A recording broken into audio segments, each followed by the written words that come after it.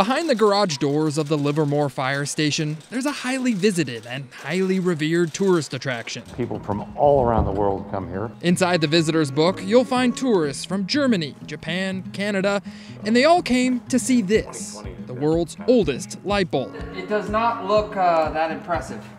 Yeah, it's not that impressive. Yes, it's just a light bulb, and yes, it's not much to look at, but to retired Deputy Fire Chief Tom Bramall, this bulb represents 120 years of firefighter history. This thing has been relentlessly on duty 24/7 all that time. Although we don't know the exact day, historical records show that the bulb was installed in 1901 so fire crews could find hoses and ladders in the dark. It was purchased by water company owner Dennis Bernal and manufactured by the Shelby Electric Company in Ohio. The manufacturer's no longer there. The buildings are no longer there. We know that the bulb was probably assembled by a team of women, but what's inside the long-lasting bulb is a bit of a mystery. One thing for sure, it was built to take abuse. On your way out the door, you could actually swat the bulb. So we'd swat and it would swing back and forth. So and you guys we were swatted it for good luck.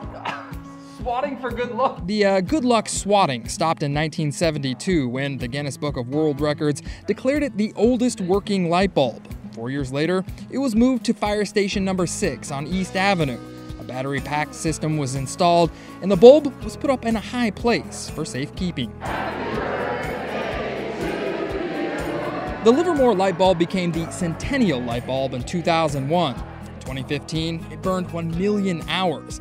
It didn't get a formal birthday in 2021 because of the pandemic, but you can still watch it glow on the light bulb's web camera 24 hours a day. This light bulb just does its job every day, no questions.